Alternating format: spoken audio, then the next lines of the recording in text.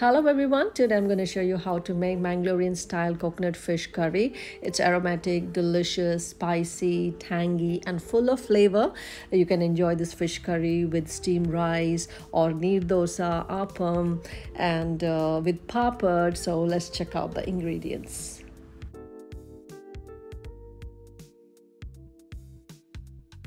Clean pomfret, cut into thick slices like this and rinse with salt water and then with fresh water and keep them aside. Now let's roast some spices.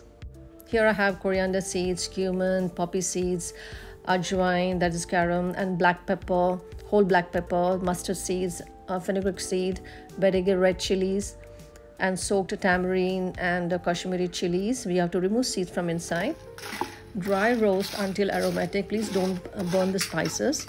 And once they're nice and fragrant and it's slightly toasted, just turn off the flame, allow them to cool and transfer this to a grinding jar.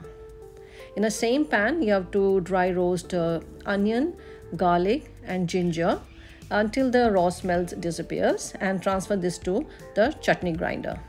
Now I'm going to add clove and I'll powder the spices first, like this.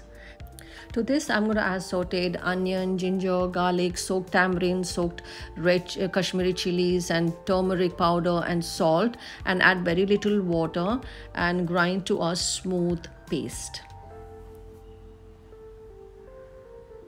like this. And I'm going to add grated coconut. Grind for 1 second and divide into 2 portions. I'm going to grind in batches. And adjust the salt, and I'm going to add the white vinegar and I'm going to grind to smooth paste like this and add to a heavy bottom pan. Add water to adjust the consistency of the gravy, not too thick, not too thin. Turn on the heat over medium and stir and let the gravy come to a boil. And close the lid and let it simmer for 5 minutes.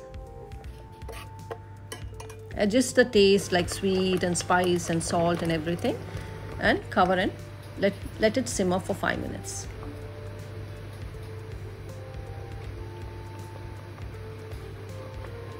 Dash sugar just to adjust the taste, and I'm going to add the fish pieces.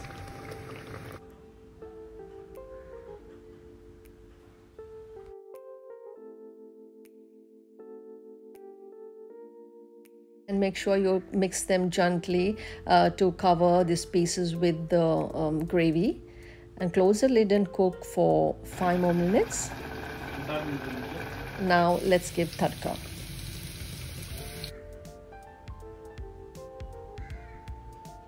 Heat oil in a pan, add sliced onions and stir and cook until they're nice and golden and fragrant. Now add curry leaves. Pour this tadka over the fish curry.